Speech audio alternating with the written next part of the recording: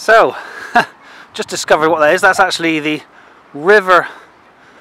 Those are the sulphur springs over there, and it's a river that's running down through here. And everybody's here on Christmas Day getting in the water. It's positively, it's very, very warm. It's like having a bath. It absolutely stinks though. As you can imagine, it's just a real heavy smell of sulphur around here. This wasn't here last time. So whether this just occurs because of rainfall in the winter, but I don't recall also the mounds of earth being that high, so whether they've cut a new channel for it, and they do so each year, because there are lots of different mounds of earth around here. Something I'll need to look up on, I don't know. But basically now we're on the battlefield, part of the battlefield, which is beyond the wall, which extends over the top of those mounds there. So the Persians were camped over here and slowly worked their way down through this piece of flat land here.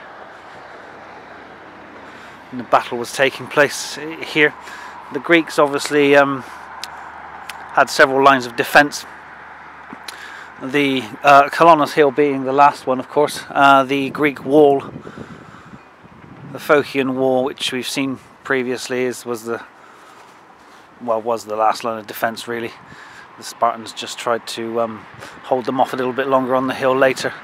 But so the battle was taking place all around here.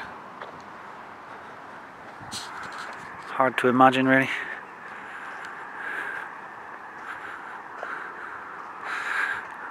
Would have been an incredible sight, that's for sure.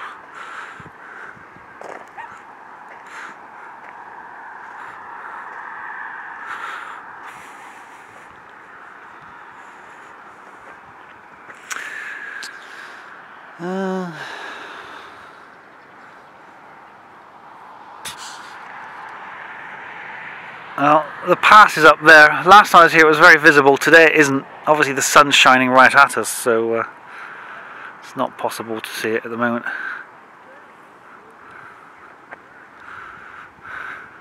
Got a good view of the hill over there, the Kolonos hill that is. Wish I had a towel. I'd certainly join these people in the pools, that's for sure.